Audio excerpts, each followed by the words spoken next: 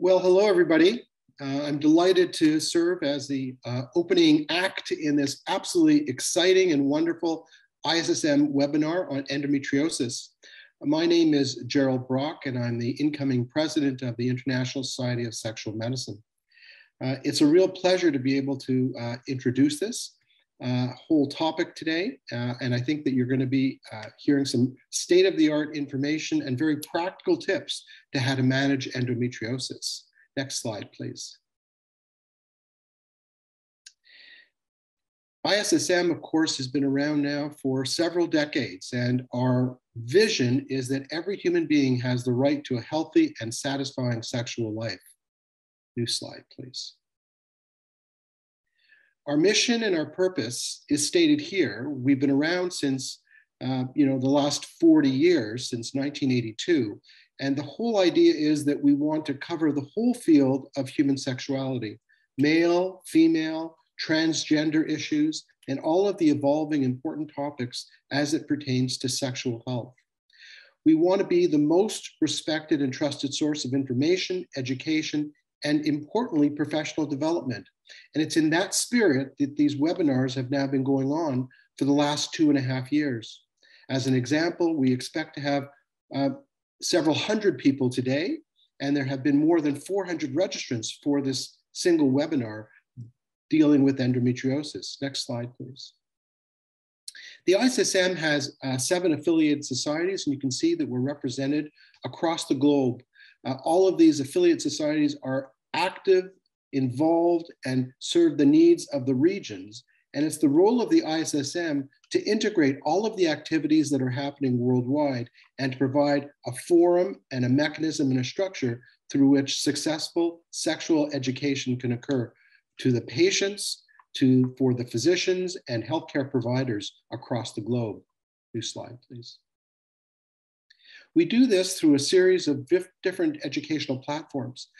Certainly virtual platforms like today's presentation have become incredibly important since COVID really changed the way we deliver medical and sexual education. But journals remain a very critical part to how we deliver that new and evolving information and educate healthcare professionals. We have a series of 4 different platforms in which we use. There's the Journal of Sexual Medicine, which has been the initial journal and represents state-of-the-art education, research, and basic science. There's a review article or review journal, Sexual Medicine Reviews, that has an impact factor just under 5, which is incredibly high, among the highest in sexual medicine. We have open access journal, Sexual Medicine Open Access. And then for the surgeons largely, we have a video journal that really shows technique and procedures for sexual medicine issues. New slide, please. Today's webinar is going to be moderated by Padmini, Prasad. She's from Bangalore, India. She is a gynecologist, has extensive experience in the field, and has served on a number of different committees in leadership roles. She is on the education committee of the International Society of Sexual Medicine. She also has been on TV, radio for public education related to sexual health. She tells me that as well, she is a former secretary of the All India Gynecology Society. And I think you'll see from the way she moderates today's session, handles the questions and answers, that really it's a huge asset for us to have her, as well as a very exciting panel of speakers for today's program. So without further ado, I'm going to pass it along to Padmini to take it from here. And I look forward to hearing the rest of the presentations. Namaste to you all. Thank you very much for that kind introduction. Good morning, good afternoon, good evening to you all, depending on the different time zones. At the outset, I would like to profusely thank ISSM for the great opportunity to be a moderator for today's webinar. It is a pleasure to interact with you all and exchange ideas and share knowledge. This is the Namaste from our country. Next slide, please. In our culture, we always light the lamp. It is an indication, and first of all, it is a prayer and also a symbolic expression of moving from darkness to light. Next slide, please. Today, we have discussion on a very enigmatic disease, that is endometriosis, and its impact on sexual health. For this, we have two very renowned speakers. One from Dr. Mijal Luria from Israel, who is speaking on endometriosis and sexual function, and Dr. Dee Hartmann addressing the physical limitations of endometriosis, that is so that we can learn so much about how we can diagnose and what we can do to give relief to the patient. Because endometriosis is a serious illness which can affect women, trans men, and also non-binary individuals. And it is a very condition that is often misdiagnosed, mistreated, and as a result, large number of women continue to live with unresolved pain that remains undiagnosed. It, as you all know, the gynecologists, especially medical people, they know that it is a chronic inflammatory condition which is hormone dependent, and also the presence of endometrial gland and tissue outside of the uterus. So this endometriosis can have a significant effect on various aspects of women's lives, their social, sexual, relation, and also the work and study. So this evidence suggests that the symptomatic endometriosis can affect all domains of female sexual function. It can cause distress to the woman, her partner, and also the couple. I call upon Dr. Mijal Luria to enlighten us on endometriosis and sexual health. And Mijal Luria is a gynecologist and sex therapist. She is president of the Israeli Society for Sex Therapy and immediate past president of the Israeli Society for Sexual Medicine. She is the director of the Center for Sexual Health at the Hadassah Mount Scopus Medical Center and clinical director of the Rotem Center for Multidisciplinary Sex Therapy in Jerusalem, Israel. She is a member of the Executive Committee of the European Federation of Sexology, co-chair of the European Federation of Sexology Scientific Committee. Over to Dr. Mijal for her talk. Thank you very much. Thank you, Padmini, for your kind words, for the introduction. Thank you, ISSM, for inviting me to be here today. Good morning, everybody. Good afternoon. It's a pleasure to be here with you today. So let's get started. So I'll give an introduction on endometriosis.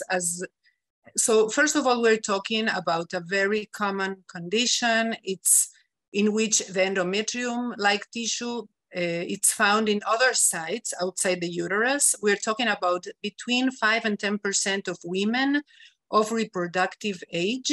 But if we look into the population of women that deal with pelvic pain, so we're talking about between 50 and 80% of women. And also it's about 50% of women who deals with infertility. So it's quite common. And there are three presentations, phenotypes. It could be superficial tissue or infiltrating, associated with also adenomyosis. And of course, we have little time to talk about a huge topic, so I'm making this introduction very briefly without getting into much detail. And we also see women that the main expression or the only expression would be an ovarian endometrioma, so-called chocolate cyst. So as Padmini was saying, we're talking about a systemic disease, heterogeneous disease with inflammatory, hormonal, and immune components. And the diagnosis today should be based mostly in the clinical picture, in the interviews, the history, examination, and imaging, and not necessarily surgery, what in the past was the gold standard. But today, well, in the past as well, we don't need necessarily the surgery in order to diagnose. And when we are saying not just a pelvic disease, is because we know that there is a widespread inflammatory environment, and we know of other expressions of this disease, such as metabolic, immune function. We know about neurological manifestations, anxiety and depression, fatigue, central pain sensitization, and that's why we need to be very aware and try to diagnose as soon as possible, because usually these women are in danger of being misdiagnosed or just missed for years until they get to the right diagnosis. And if we don't intervene early, the complications develop.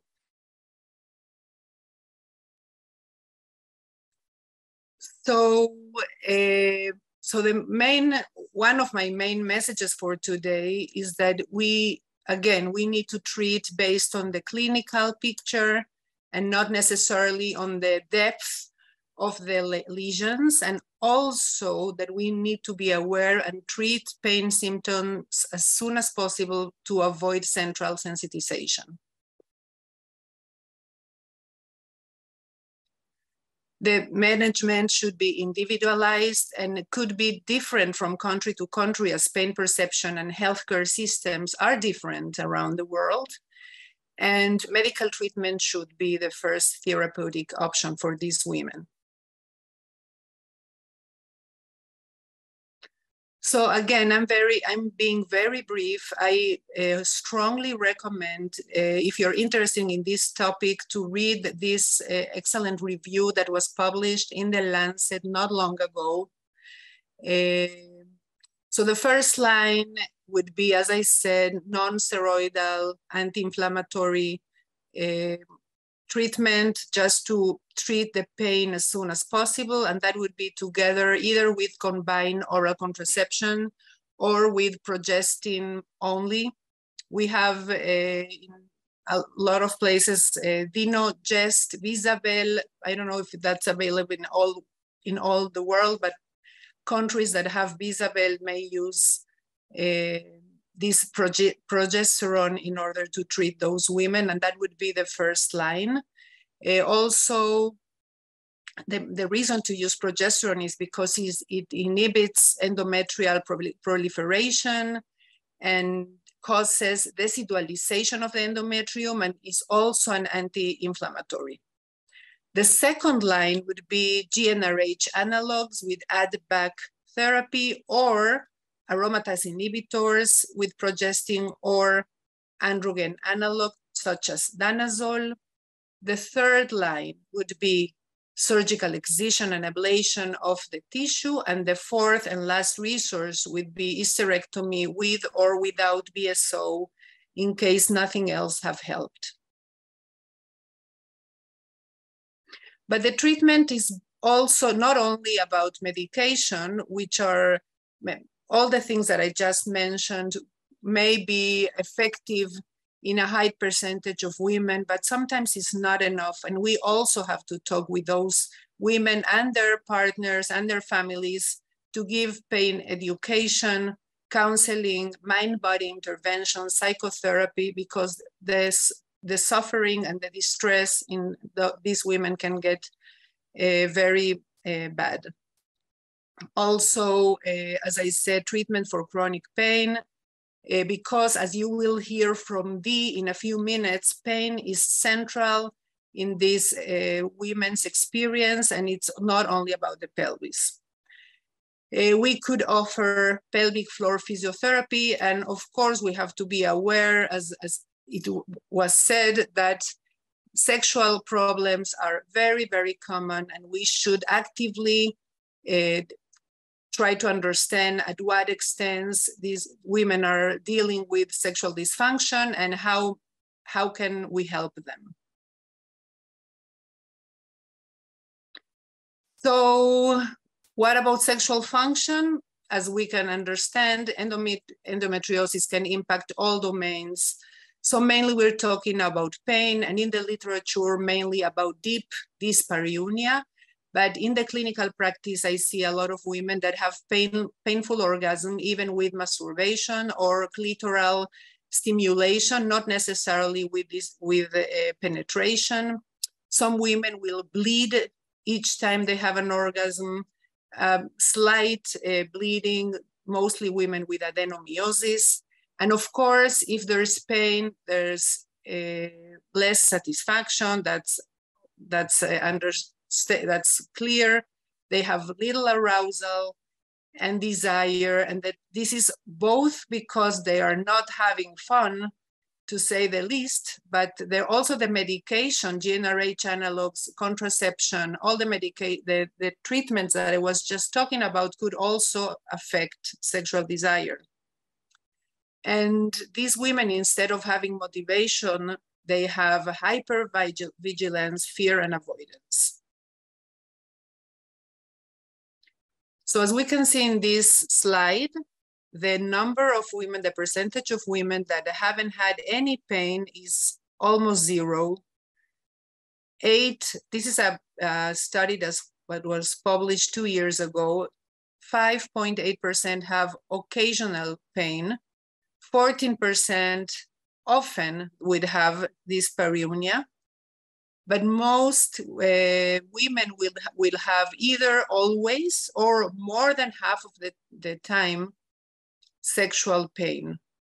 And this is a study that was done in 640 women. This is an adaptation of the fear avoidance model for the endometriosis patients. Sexual pain in these patients induces a fear avoidance reaction leading to arousal and or desire disorder. These women, as we said, it can take a long time until they get diagnosed. So they will report feeling that their symptoms were inappropriately normalized or minimalized, and they will suffer from dyspareunia together with fear, catastrophizing, guilt.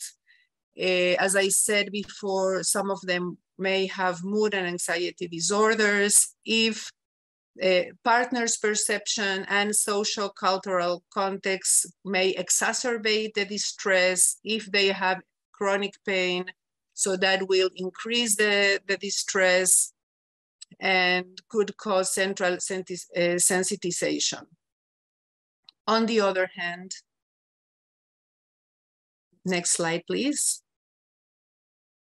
And when those women get the correct diagnosis and the information that they need about what's going on, suddenly things make sense and they feel legitimacy for the complaints that they have been telling again and again, and they feel even empowered because it's not their imagination or because they're stressed or because they are not good dealing with pain, but they have actually endometriosis. And this is the only way they can access the possibility to feel pleasure at any point. So I'll quote Frida Kahlo. She said, I'll read it in Spanish if there's any Spanish speaker in the audience. Soy del tipo de mujer que si quiero la luna me la bajo yo solita. I'm the type of a woman, of women, that if I want the moon, I'll bring it down all by myself. And by this, I want to honor a lot of women that I've seen in my practice that once they get the diagnosis, they begin actively to educate themselves and their fellows in order to actively change their realities. It's very important we take on account that endometriosis is a common disease. By the end of the day, what we want is to help these women to have attuned sexuality, which is an ideal state where an individual's sexual self-concept and experiences are similar to the desired levels of sexual expression. And in order to live attuned sexuality, we need to honor and to have a good body image and to love and respect our bodies. We need women to have sexual agency and to be able to decide what they are willing to do and what they are not, to have access to sexual desires, to use protective strategies, and again, to act and towards sexual pleasure, not only their partner's pleasure, but also themselves. So this is taken from a book who talks about about eating disorders, but I find it very important and very relevant for women and men that deal with chronic diseases, which are angry at their bodies, and they have difficulty in the journey accepting and loving their body with all its limitation, respecting and listening to the body needs, and protect their bodies from unrealistic social expectations. And these women feel a lot of stress trying to have intercourse because this is what they're supposed to do, but intercourse could be for some of them very, very painful. Next, please. So if it's even funny to try to explain what is sex therapy in one slide, but in this specific population, and in all, I think in all populations, first of all, we do a lot of psychoeducation, we give information, we have to be aware about mood disorders and anxiety disorders. We help these women deal with difficult feelings and thoughts related to their sexuality and their body in general. We need, of course, if those women are in a relationship, to assess and include a partner if the woman is interested. We can help them out with facilitating communication and helping them finding other ways to experience pleasure. I think it's our obligation to advocate and explain about other things that there are in the menu of sexual pleasure. We call it outer course, kissing, touching, caressing, and other things that not only about penetration. We have to give legitimacy to that.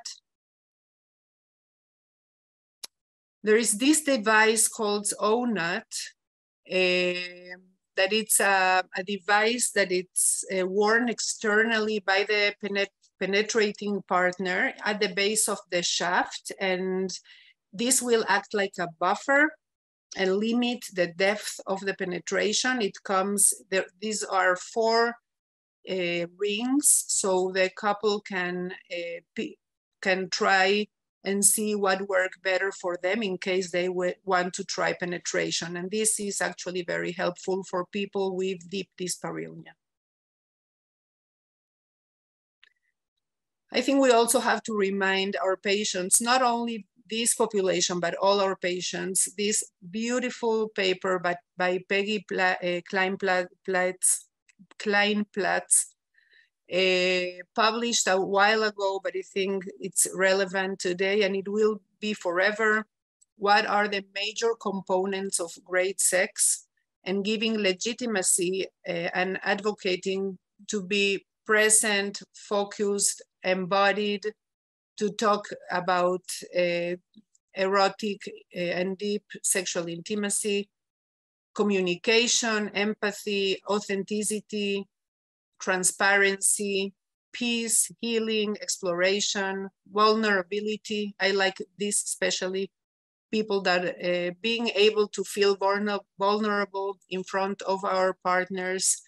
It's a very big component of great sex. And the minor components based on this paper and in reality, because we see these people, is the intensity of the orgasm or the intensity of the desire. So of course, those are very important, but we have to, again, to remind our patients that the picture is broader than just desire and lust. Next slide, please. Just to finish, I want to quote Viktor Frankl that said, when we are not longer to change the situation, we are challenged to change ourselves. And again, I think that patients with chronic diseases have this very difficult task. And not all, again, I think the COVID was a big teacher of this philosophy that if we are not able to change the situation, we have to change ourselves. So I thank you very much for your attention. And back to you, Padmini. Thank you very much. Thank you very much, Dr. Mijal. That is for a very lucid and informative presentation. And thank you very much for that. But let's take the questions at the end of the session after the other speaker also finishes his talk. Her talk. Next, we'll move on to the next talk, the pelvic floor physiotherapy for endometriosis by Dee Hartmann. I will request her to speak on the subject. The pelvic floor dysfunction is a common condition in women with endometriosis. And as you all know, this chronic inflammation, scarring, and pelvic pain and muscle spasm, all these things can have a very great effect on the woman and her body and her posture and the pain. And all these things, how we can address through the physiotherapy or physical therapy and the pain centers. And we have a very experienced person to speak on that and give us the important information, how we can deal with endometriosis and give relief to the woman. Dr. Dee Hartmann, she is an internationally recognized educator, author, speaker on the treatment of chronic vulvar pain and sexual dysfunction. She and Elizabeth Wood co-authored The Pleasure Prescription, a surprising approach to healing sexual pain in 2021. Together, they manage the Center for Genital Health and Education and Vulval Law. I invite Dee Hartmann to speak on the topic, pelvic floor physiotherapy for endometriosis. Over to you, Hartmann. Wonderful. Thank you very much, Dr. Prasad. I'd also like to thank Drs. Gerald and Brock, as well as the ISSM Education Committee, for the true honor of being with you today to address this difficult conversation. I'd also like to extend a welcome and a big thank you to all of you who have given part of your Sunday to listen to our presentations. But before I get started, I always like to start with this disclaimer in any talks that I've been doing. This talk discusses chronic vulvar pain primarily, and you'll see how that evolves into the endometrial pain, while referring to those born with vulvas, ovaries, and uteruses. The terms women and or female will be used, and it's not done to offend or exclude anyone, but it truly is a representation of those who I treated in my practice. I'm going to take a really broad approach. If you go back, please. I'm going to take a broad approach today in talking about endometriosis. Those knowledgeable about the disease know of the insidiousness and the pervasiveness of the disease process. As Dr. Luria so stated, endometriosis isn't just a pelvic disease. Rather, we know it takes a huge toll on the entire body, mind, and function. I'm going to start with several slides that help demonstrate the overall disease process, not only of endometriosis, but many of the comorbid conditions that have been found along with it. To be clear, the papers that I'll report here are looking at women with chronic vulvar pain as a driving pain generator, but I think when we go along, you'll see that the message comes out fairly clearly. So the first slide really looks at women with hypermobility problems. It was done in the US, again, diagnosed with dyspareunia. Next slide. There you see the common disorders that happen in this group: IBS, fibromyalgia, jaw dysfunction, migraine, bladder dysfunction, lacerations, and on and on. Next slide, please. This is another study looking at vulvar pain, diagnosed with either superficial dyspareunia, which I appreciate that endometriosis is mostly deep, but many of them also have superficial dyspareunia. Next slide, please. And the common disorders that go along with that. And you can see they're very similar, but this study was a little more in depth. They obviously asked more questions, so we got more information there. Next slide, please. If you put them all together, though, what do you see? I've circled the things: IBS, fibromyalgia, TMJ, cysts, endometriosis, headaches, dysmenorrhea, irritable bowel syndrome. What general ideas do you get from that? Next slide. Yeah, pain. With endometriosis, we know that there's lesion-specific pain, However, we also know from the literature that removing the lesions doesn't always make a big difference. As many as 20 to 28% of patients don't experience any relief from pain following surgery. There's also, no, go back, please. There's also evidence of function organ sensitization in the pelvic organs, seeing multiple combinations, and toss it up between the bladder and the colon, the vagina and the colon, the bladder, the uterus and the colon. So we know that any and all of the pelvic viscera can get involved in this insidious disease. Next slide. If you take a look at these circled items, pain lasting 1 to 5 years, anxiety, and major depression, if you were to lump those together, might you come up with my next thought? Next slide. Trauma. You got it.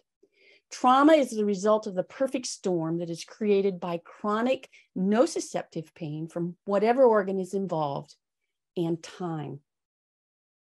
Trauma doesn't only happen after being on a battlefield or being physically abused or witnessing a murder, all of which we can refer to as big T traumas. There are also lots and lots of small t traumas, like losing a job, like divorce, like losing a parent, and we can add having chronic pain of any sort. Small t traumas come in all shapes, colors, and sizes, and we need to recognize them and address them appropriately. So when you think about it, whichever organ is responsible for the original pain, is that really the basic problem? We know that almost 30% of women who experience successful removal of intramural lesions are asymptomatic, are still symptomatic, excuse me. We also know from the literature that there's all sorts of viscerosomatic and visceral-visceral convergences and crosstalk going on with these processes. It's all very complicated for sure. But how can we as physios and allied healthcare clinicians best help with this really amazing, debilitating chronic pelvic pain condition? I think how we think about the process really makes a difference. Next slide. So this is a definition from the International Association for the Study of Pain on nociplastic pain. And that's pain that arises from altered nociception despite no clear evidence of actual or threatened tissue damage causing the activation of peripheral nociceptors or evidence for disease or lesion of the somatosensory system causing the pain. It may be added as the third mechanistic pain descriptor in addition to nociceptive and neuropathic pain. It was just suggested, where I just came from, that perhaps it can help describe a new vulvodynia construct. Next slide, please. Oh, no, I'm sorry, go back. I'm sorry, that was my fault, sorry.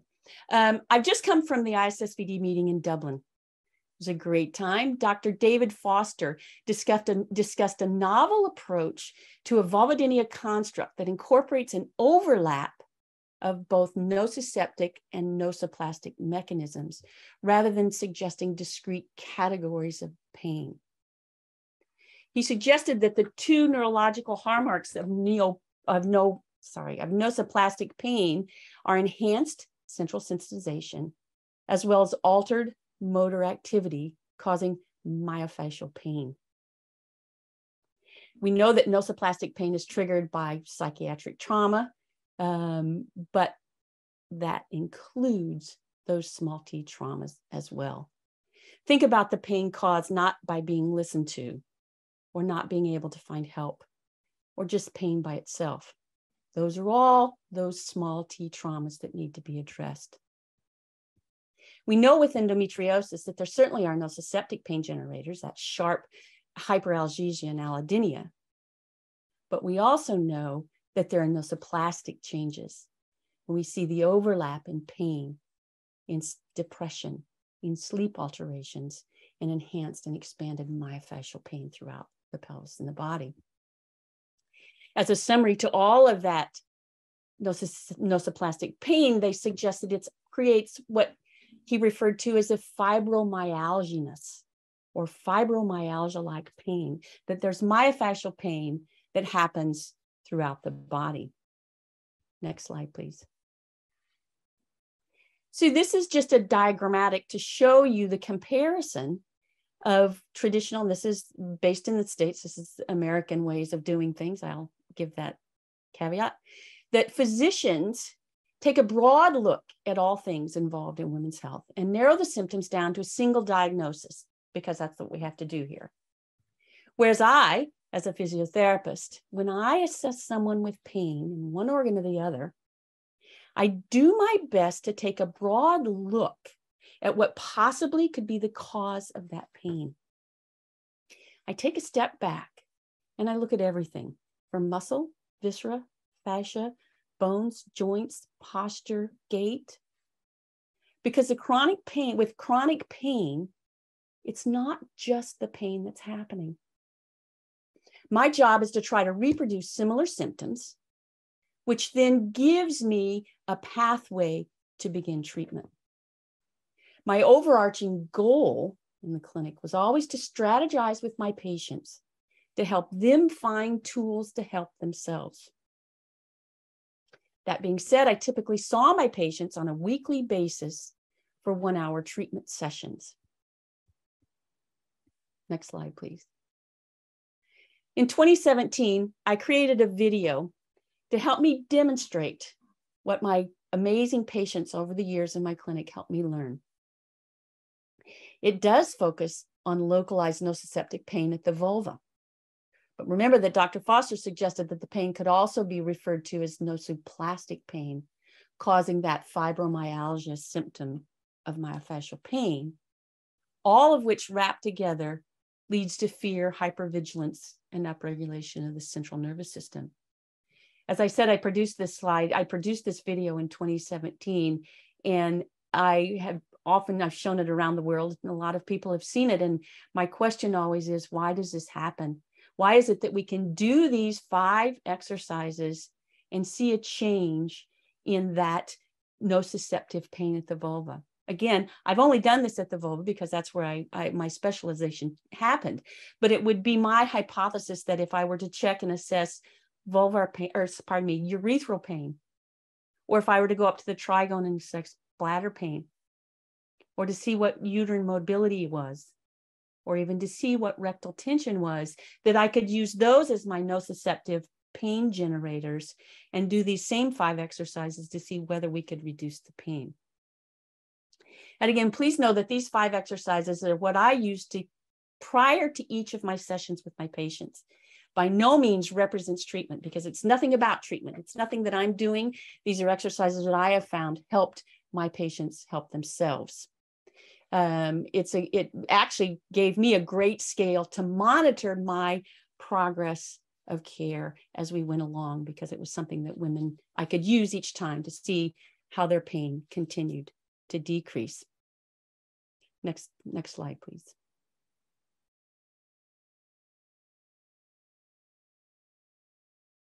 This slide is a video. I'm sure it's uploading. It's going to take a minute. There it is. It's only 6 minutes long.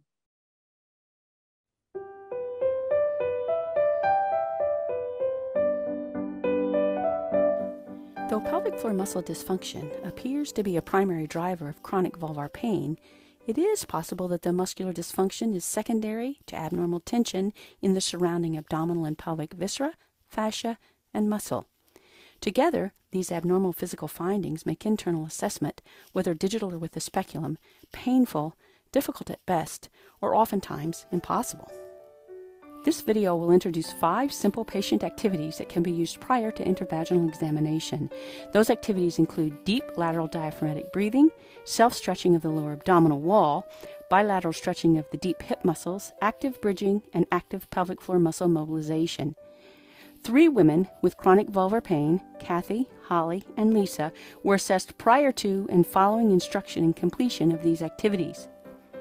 0 to 10. If 0 is no pain, 10 is the worst pain ever, what does this feel like? Give me a number. Like a 6 or 7. 6 or 7. And this is right at the bottom. This is right at the posterior fourchette. I'm going to turn my finger to the left, 3 o'clock, and give me a number there. 10. 10. And over here on the right? 9, 10. 9, 10. So not very good today. Using gentle digital palpation prior to those activities, each woman's vulvar pain was assessed at 3, 6, and 9 o'clock at the introitus. My assessing digit remained at the posterior fourchette throughout the completion of the activities, allowing me to reassess changes as they occurred. Now, I want you to put your hands on either side of your rib cage for me, low down, and I want you to put a little bit of pressure. And I want you to take a really deep breath for me. As you do that, I want you to push your rib cage out. Wonderful. I don't want your belly to go up. I don't want your chest to go up. You get to the end, go ahead and breathe out. I want you to do this 5 or 6 times for me. And as you do that, your diaphragm goes down to pull the air in. And physiologically, as that happens, that's a transfers pressure down from the respiratory diaphragm all the way down to where my finger is. My finger's still where it was. I'm going to move it just a little bit. I'm still at that 6 o'clock spot. How does it feel now? A lot better. Can you give me a number? 7. How about here on the left side? 8. 8. How about here on the right side? 7. Yeah. Now I want you to take your hands below your belly button, and I'm going to have you scoop in and pull up for me. And I want you to hold it there. There's a ligament on the back side of the abdominal wall that goes down behind the pubic bone and into the pelvis. And relax and let go. Now I want you to do that again, and lift and pull. Clinically, what seems to happen is that bit of fascial pull releases tension all the way down through the bladder, through the urethra, and into the pelvic floor muscles. And relax. Let's go back to 6 o'clock. How does it feel there now? Give me a number.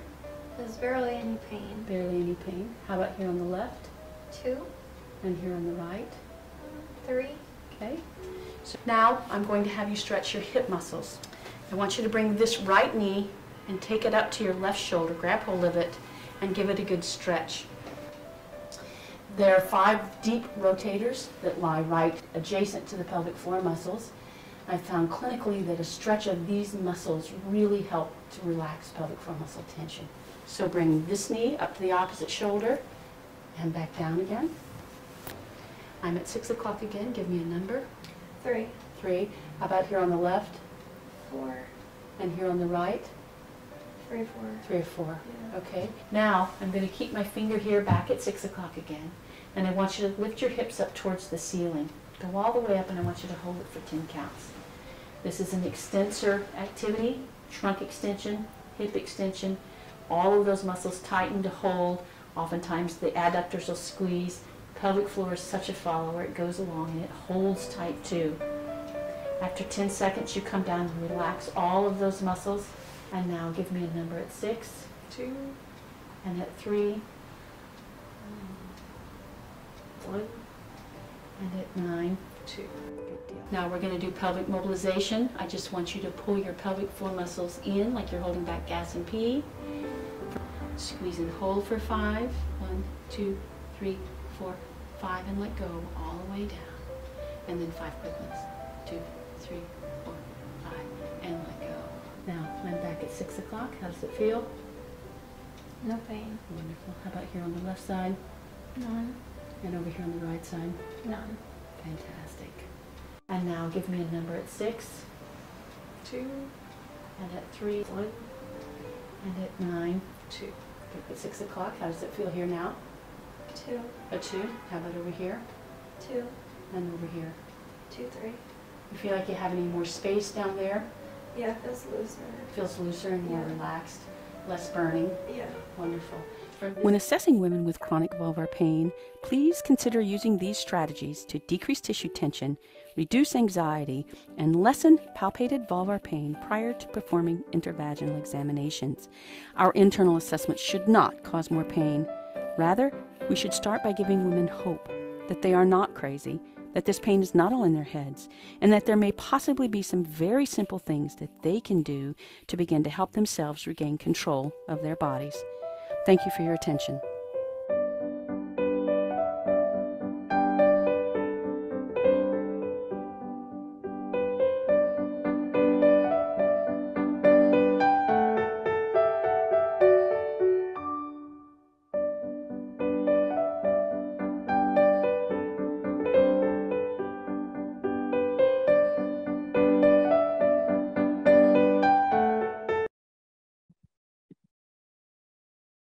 So, come back. It's not letting me. There we go. So we have a lot of knots to untangle. Next slide. Before the flowers can bloom. Next slide. Thank you for your time and attention. I look forward to any questions you might have. Thank you, Dr. Hartmann, for that such a wonderful presentation. It was really nice to listen to and also watch the video. And it is extremely important, as you said, how it is a total body, mind that we have to treat. I have seen many patients with excruciating pain, and when they're with each menstruation or with each intercourse, when they're suffering from pain, and usually so many are branded as psychiatric patients, and they had received lots and lots of anti-anxiety and the psychiatric medications. So many times it is misdiagnosed, misunderstood, and some of them have come and literally begged me to remove the uterus and give some relief in whatever way you want, because nobody will understand. My husband will not understand. And even if I tell the doctor, they say you have to relax, you have to take painkiller, and this is like this, and the pain is mostly in your head. So all these things are quite common when you are really dealing with the patients. So it is so very important when you have to give the overall relief to the woman, because this can be far-reaching effect. The endometriosis, especially with all this scarring and in the pelvic floor, in the spaces between the uterus and the rectum and the bladder. So those are the deep dyspareunia which are the causes for, and can cause disturbance not only in the sexual function, in the bladder function and the rectal function, bowel movements. And I have seen patients really suffering. And when it comes in the younger age and before the fertility is finished, then it is really a very difficult task to treat them. And with your physiotherapy and the pain, I think more and more pain clinics should come up to give relief to these patients. And so it was such a wonderful thing. And I hope all gynecologists will make it a part of their treatment to treat the chronic pain, so that we can give the overall relief, not only treating the endometriosis, but the symptoms, which are extremely important. And so now it is time to move on to questions and answers. And there are a few questions in the question answer box. First question from an anonymous attendee. There are diabetic clinics all over the world, yet there are barely any endometriosis clinics. So many of us are just wasting away, trying to survive and not taken seriously. Endometriosis can be debilitating and comprise a dynamic disability, yet is not treated as such. If 10% of women experience this, how do we assess timely, proper treatment and support? How we do get the world doctors to take us seriously and help us? Any of you can take it up? So this must be one patient who is really suffering and probably who has not received the proper treatment or the proper relief. And with so much of dejection, probably that person has sent this letter. Yes, I can. First of all, my heart goes with you. It sounds terrible. I can tell for our local story that in here in Israel, 2 ladies with endometriosis, that it took a long time until they were diagnosed and a lot of consultations until they understood. They did the Frida Kahlo's maneuver, and they took the power in her hands. They created allies. Yes. With, and I think this is the way to go. Look for allies within the healthcare providers community. There are a lot of people who doesn't know and are not willing to help, but there are a lot of people who are both conscious and willing to help. So that's what happened here. Like they found a few physicians, physiotherapists that are into helping sex therapists, and today they have an association with conferences, yearly conferences. They change the law in a way that women with endometriosis can get money from the government if they are in sick leave. Like it began, don't give up, look for allies, and you should find allies in your, I don't know wherever you are, but. Because now with the easy access to the net, and I think all these societies must get this contact numbers or how they can approach, like Hartmann, and when people are there all over the world in their own places, whoever who is there, if we can have some clinics, which the numbers which we can give, so that any place, anywhere they can contact any person, even abroad, and even the video calls and all these things they can make use of now with advanced in technology.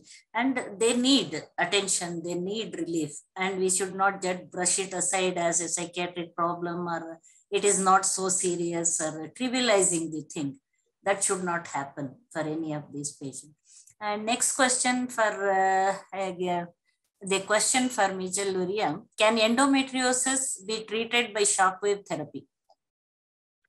So I've seen a few, I think there's 1 or 2 groups doing a bit of research on that, but I don't think we have today good literature on that. Maybe in a few years we'll get more information, but yes. As for today, we don't know much about it. Yes. Does deep dyspareunia indicate the severity of endometriosis? So should I answer?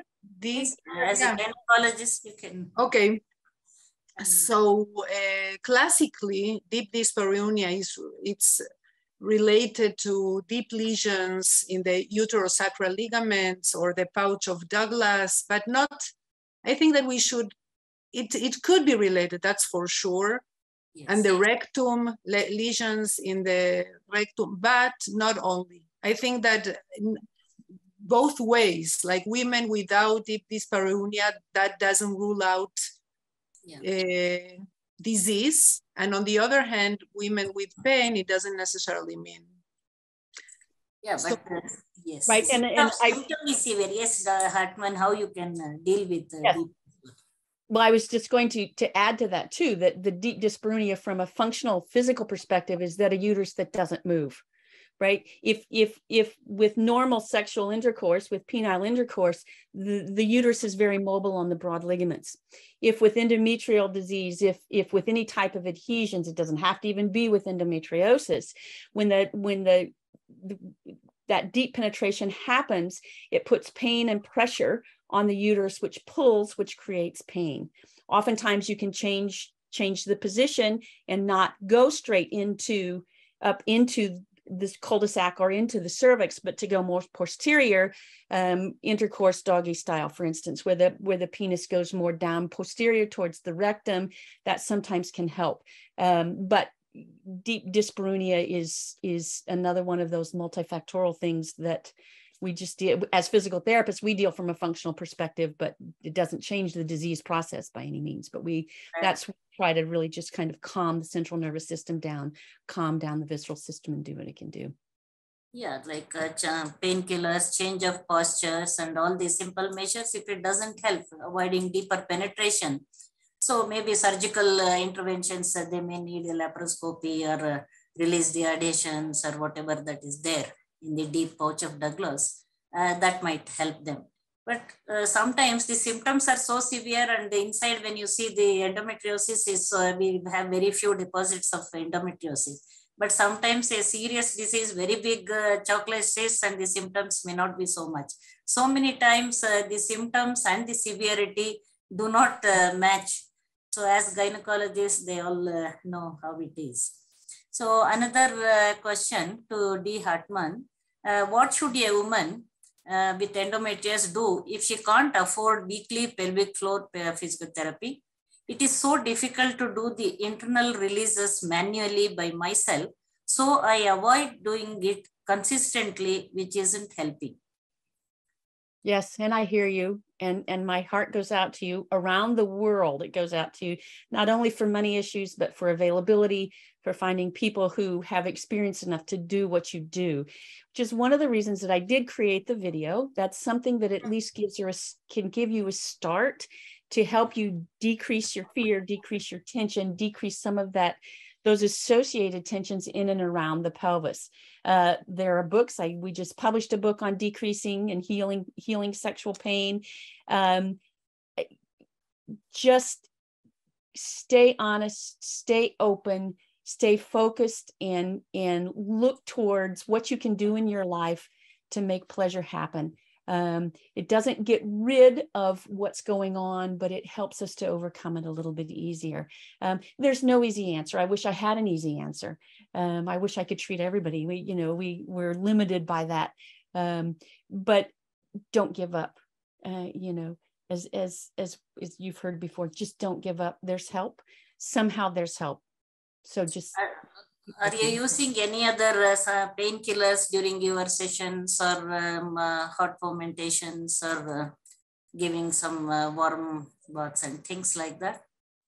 No, I don't find I need to, because if I did that, I would be getting rid of what I need to know. What I'm doing is, if what I'm doing is changing, and again, I'm working on strategies to help women help themselves. If I were to use any kind of drugs, lidocaine, or if I were to use other things, then I wouldn't know that what we were doing from a functional perspective would be making that much difference. I don't have a problem with women doing that by any means on their own. I just didn't use that as a part of my practice. How long they take? How many sessions usually they take when you really remodel, realign and things, the body posture, the pain, and this is a big vicious circle, like with the pelvic floor dysfunction. Yes, it certainly is, as most chronic pain syndromes are. And we work and do our best. I think that the atrocities of COVID have brought us virtual counseling and virtual treatments. And I think that hopefully will be something in the future that we can get to more and more people and help, again, strategize to help women help themselves. Yeah. Hello, thank you for your presentation. Is there clear evidence that a history of adverse childhood events make endometriosis more likely or more painful? Do you want to answer that? You want me to answer that? Yeah, anybody. There was just a systematic review that was published, and I think that endometriosis, they found an increased instance of endometriosis and vulvodynia, but they weren't statistically significant compared to the controls. And they suggested that was possibly because so few people are diagnosed with those disorders, as we know. And if they're not diagnosed and it's not coming up, then it's not going to show up in the research. But from my own clinical perspective, I think it's a huge impact. I think it makes a huge impact. For those who don't know, it's a very simple 10-question questionnaire that looks at what happened in the home in the early stages of life and how that can impact the rest of your life. Especially the child sexual abuse. And those people already, they have psychologically deep-seated trauma. I think that can exaggerate the pain if they have this endometriosis. That may be the problem. For how long? Childhood adverse events also predisposes for any central pain disease. Like we know that it's a risk factor for pain diseases, all of them, fibromyalgia. So I don't know if it produces endometriosis, but it doesn't help the nervous system dealing with the pain, that's for sure. Yeah, it also increases the risks of alcohol abuse, obesity, crime. I mean, the list is miles long. Well, some of these with child sexual abuse, they may be suffering from vaginismus also. I have seen quite a few cases. One of the reasons for vaginismus is, so again, we have to deal with the vaginismus and also dyspareunia and all these things, adverse events and the psychological. They need little more of psychiatric counseling also. Yeah. For how long the relieving effect works after this physical therapy? It's a gradual process. Again, I use the tool to monitor that, and I have them use those 5 exercises twice a day to help with their life ongoing. Before they can use it before they have a gynae exam. They can use it before they insert a tampon. They can use it before they insert a sex toy. It's a process, and everyone is different. And I wish I did 2 surveys, and one suggested 11 to 13 visits. The other said 9 to 12 visits worldwide. So, you know, I can't give a specific time. Everybody is different. Everyone is different. Everybody responds different. Again, a question for you. Can you repeat the 5 exercises? I can. And if anyone is interested, you can actually find the video on YouTube. It's free access. You can go and find it. If anybody is interested, I also have a sheet of instructions for patients to do it, but they're deep lateral diaphragmatic breathing, stretching of the urachus of the lower abdomen, stretching of the hips, active bridging, and active pelvic floor muscle exercises. Okay, thank you. What practical advices can we give to sexual partner of a patient suffering from endometriosis? Dr. Mijal? Well, I don't know. I think that mostly couples have to communicate. I don't know if I have one simple answer to communicate. These couples suffer a lot.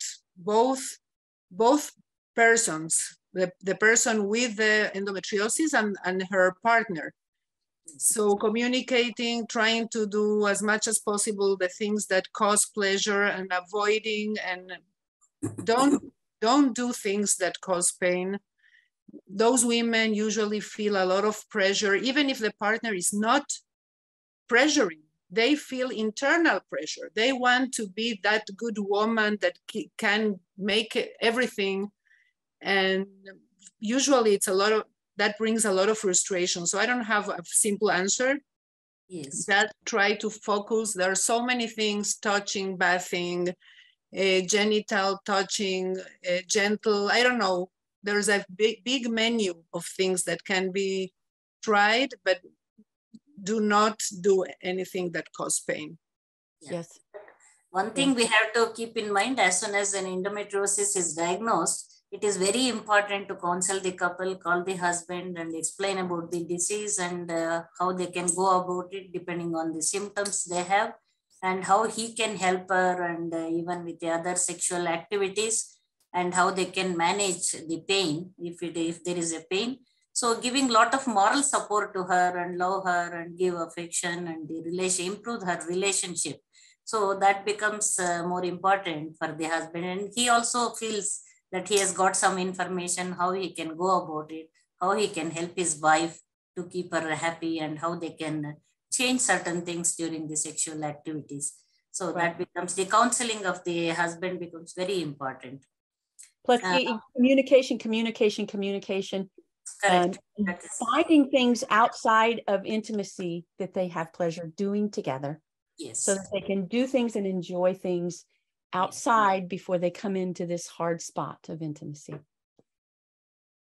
I am not suggesting endometriosis is purely caused by psychological trauma. The one given that earlier. Yes, endometriosis cannot be caused by psychological trauma alone. There has to be some predisposition. It can only exaggerate the symptoms. That's all what we are saying. Again, for Dee Hartmann, thank you for this great presentation. Are there any training videos you can recommend for patient and healthcare providers? You would recommend any of these, whether it is available for free or not? And again, it's on YouTube. You can find it there. I do teach courses for physiotherapists. Would love to start doing courses for the public and those with pain, but we haven't quite gotten there. It's a big job, and I've been working on it for a long time. But that's, you know, the book. Again, try our book, The Pleasure Prescription: A Surprising Approach to Healing Sexual Pain. I think it's a good way to. Yeah, somebody has asked, what can I do as psychosexual therapist to help clients with dyspareunia when PT therapists are not existent in the city where we are at? Can I get trained to do some of the exercises, or can this be done online for them? The exercises anybody can do the exercise. The exercises can be done by somebody who's pregnant throughout the life cycle. It doesn't have to be just with vulvar pain. You know, if throughout the life cycle with pain for sex, it's perimenopause, menopause, young kids, whenever, it can help to downregulate and improve things. Would it be possible to develop worldwide guidelines? Yeah, ISSM can do a lot, I think, in this field, and give the proper guidelines with experienced people like you all. I think we can do something to give guidelines, a proper guidelines. In the meanwhile, I highly recommend this paper in the Lancet from a year ago, or this excellent review. Yeah. The pelvic relaxation exercises in the video should be a part of every gynec exam, as so many women have pain on examination. Thank you. Somebody else just to give a compliment. Yoga is helpful for pelvic pain. What type of yoga do you recommend? What time? I'm sorry, I didn't understand. What time? Yoga. Yoga, as you all know, yoga. Any kind of yoga that you can find that you can do on a regular basis, it doesn't really matter to me. Anytime you can move and get your body moving and relaxed and into that is wonderful. Actual exercises, exercise. We know that exercises decreases inflammation. So regular exercise is also very important. Yeah. Yoga is helpful for both for the body and the mind, and the relaxation and the muscle movements, joint movements. So certainly it is going to help. When to choose between going to a physical therapist versus psychosexual therapist? Well, you know, I'm a truly believer in multidisciplinary clinics. And if people have the time, the strength, the resources to do both is great. To work both top down and bottom up, to work with the body and with the feelings and thoughts around this issue, that would be the best. But if people can access only one, so the woman is the one who should decide. Choose. Yeah.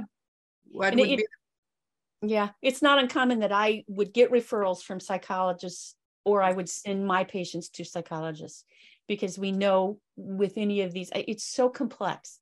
There's so much going on that it all needs to be addressed, and from different perspectives. I think it's that only creates. Not necessarily a psychiatric disease, but definitely there will be psychological disturbances, anxiety, depression, and all that.